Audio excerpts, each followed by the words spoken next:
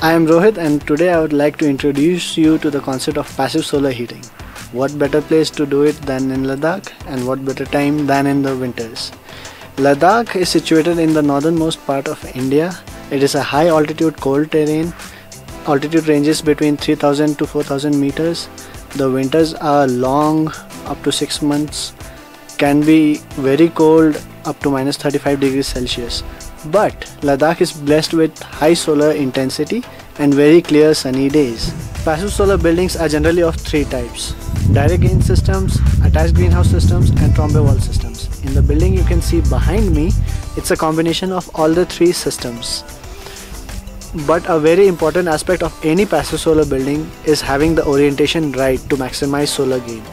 Out here in Ladakh, it is towards the solar south.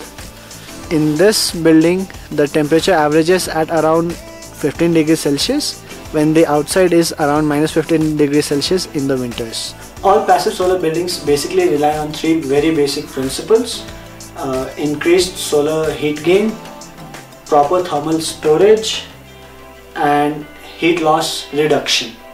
To increase the solar heat gain, we orient the building right and we choose the right type of passive solar system. For example, the ground floor that we saw is an attached greenhouse system that gives its occupants an added benefit of growing winter plants which you do not get outside. In this floor, it's a combination of direct gain and a semi-trombe wall. In direct gain, sunlight directly enters your living space, heating up your area, and a semi-trombe wall gives you the added advantage of storing some of the energy in the day for your evening or late nights. The second part is thermal storage. You can understand it as a battery component of the building. The walls, the thick 2 feet walls, act as these battery banks. They charge in the day with the solar gain and discharge slowly at night, giving the occupants a very thermal comfort.